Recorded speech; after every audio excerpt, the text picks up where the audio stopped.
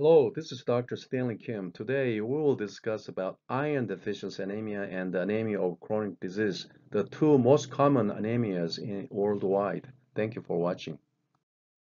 When the MCV is less than 80 femtoliter, it's called microcytic anemia, which encompasses iron deficiency anemia, thalassemia, anemia of chronic disease, anemia from lead poisoning, sideroblastic anemia. When the MCV is over 100, it's a macrocytic anemia. Macrocytic anemia includes megaloblastic anemia. Megaloblastic anemia encompasses pernicious anemia and anemia of vitamin B12, folic acid, folate, and the copper deficiency. Any anemias associated with reticulocytosis, such as hemolytic anemia, is a macrocytic anemia because the size of reticulocyte is much bigger than mature RBCs. Therefore, the MCV of hemolytic anemia is very, very frequently high. Alcoholism or alcoholic liver disease is associated with a macrocytosis, often without anemia. Alcohol appears to be toxic to the bone marrow. When you see a patient with a high MCV without any medical problems, ask the patient if he drinks alcohol. Patients with MDS, myelodysplastic syndrome, frequently show macrocytic anemia. Chemotherapy drugs often cause macrocytosis because of their inhibition of DNA and the cell division. Patients with hypothyroidism occasionally present with a macrocytic anemia. Normocytic anemia include most hemolytic anemia and the anemia of chronic kidney disease. But the mild form of anemia of chronic disease and the anemia from iron deficiency can be normocytic as well. Iron deficiency anemia is the most common anemia worldwide. More common in women with childbearing age and the children. It's due to blood loss or poor absorption or from both. Patients may have been bleeding without knowing from gastrointestinal cancer like a colon cancer or having heavy periods for a long time. Renal patients undergoing hemodialysis lose iron from the procedure. Patients having celiac disease, H. pylori infection, autoimmune atrophic gastritis, or gastric bypass have a problem in absorbing iron. The H. pylori infection is interesting. In one study, about half of all unexplained iron deficiency anemia was due to H. pylori infection of the stomach. Obese people who underwent gastric bypass surgery developed deficiencies of iron, vitamin B12, and copper because of the surgical bypassing the area essential for absorbing those vitamin and minerals.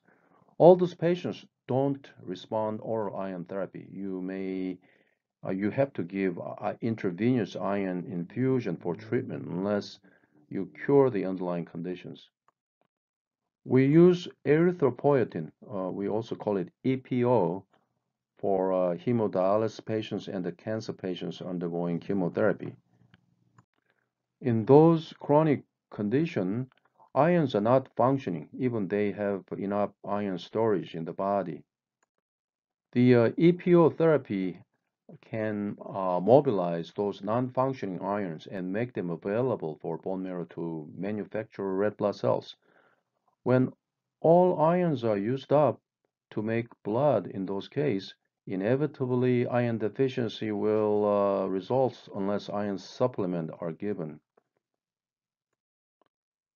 Patients with the iron deficiency develop general anemia symptoms such as easy fatigue, short of breath, palpitation, or headache. But surprisingly, patients may not have any symptoms when the anemia developed gradually over a long period of time. On the other hand, many patients have symptoms of anemia with a normal hemoglobin, but when they have a low ferritin, the iron deficiency. I like to mention interesting symptoms and signs associated with iron deficiency anemia. The first one is a pica. Pica is an eating habit of something not nutritional or inedible, such as dirt or clays. Craving for ice is specific for iron deficiency anemia. So if you suspect iron deficiency, don't forget to ask question of ice craving. Restless leg syndrome is another commonly occurring symptoms related to iron deficiency. Spoon nails, spoon-shaped nail of the fingers are other interesting signs of iron deficiency. Occasionally, patients develop Plummer-Vinson syndrome, which encompasses the swallowing difficulty, sore tongue, and the iron deficiency anemia. We will study those symptoms in the next slide. Now, a laboratory test. Of course, CBC and the blood smear show microcytic hypochromic anemia. Serum iron study will show low iron and the low ferritin level, and the high TIBC or transferrin and the low iron saturation. Of course, a low reticulocyte count, which is indicative of bone marrow activity, low bone marrow activity. Interestingly, iron deficiency anemia develop mild thrombosis, not all the time, but frequently. The platelet counts may go up to 500 to 600. So when you see a high platelet counts, make sure to check the serum ferritin level. Differential diagnosis, well, before I go to differential, I like to mention that low serum iron level is also seen in anemia of chronic disease, as we will mention here.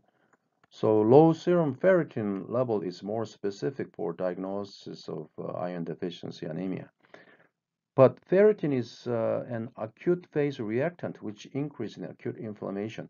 So normal ferritin level cannot rule out iron deficiency, especially when the patient has some acute condition like acute infection. The differential diagnosis of iron deficiency include anemia of chronic disease, thalassemia, sideroblastic anemia, and anemia of lead poisoning, as those conditions cause microcytic anemia. In anemia of chronic disease, there are enough absolute iron storage in the body, but due to underlying chronic disease, ions are not mobilized to make red blood cells. So serum iron level is low, as is the iron deficiency anemia, but serum ferritin level is high or can be normal in anemia of chronic disease. Of course, in iron deficiency, it should be low. Another interesting finding of anemia of chronic disease, they have a low transferrin, low iron binding capacity, or can be sometimes normal. So make the iron saturation low. But iron deficiency, total iron binding capacity and transferrin is high. For treatment, oral iron is okay most of the time, but it can cause stomach irritation and constipation. So if it's not tolerated, we give intravenous iron. When you give oral iron, make sure the patient take them every other day instead of every day, because iron given every other day is more effective because stomach doesn't absorb iron when given every day. Of course, we give intravenous. We don't use the intramuscular anymore. Intravenous iron for patients having poor tolerance with oral iron, or when they have celiac disease, gastric bypass surgery, pregnancy, chronic kidney disease undergoing hemodialysis, and the inflammatory bowel disease. Oral iron therapy for those patients will not work due to poor absorption or even poor tolerance. After iron therapy, patients feel better pretty soon, but it takes about 7 to 10 days for reticulocytosis to reach a peak, and it takes almost a couple of months to reach the normal hemoglobin level. You can see in about week or 10 days, the reticulocyte peaks, but hemoglobin gradually continues to rise. Plummer-Vinson syndrome encompasses iron deficiency anemia, swallowing difficult due to esophageal web, and inflammation in the mouth corners due to angular cheilitis, and a sore, painful tongue due to atrophic glossitis. Uh, Esophageal web can be seen also in bullous skin disease, graft versus host disease, and celiac disease. And the angular cheilitis also can be seen in riboflavin deficiency. And atrophic glossitis is also quite commonly seen in patients with a vitamin B12 deficiency.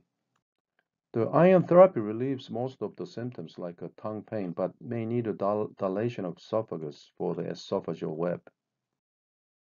Anemia of chronic disease or chronic inflammation from chronic infection, chronic inflammation, and cancer. We wondered why chronic disease causes low serum iron level and anemia. Now we know why. It's because inflammation stimulates the monocyte to release interleukin 6, IL-6. The IL-6 induces liver to produce hepcidin.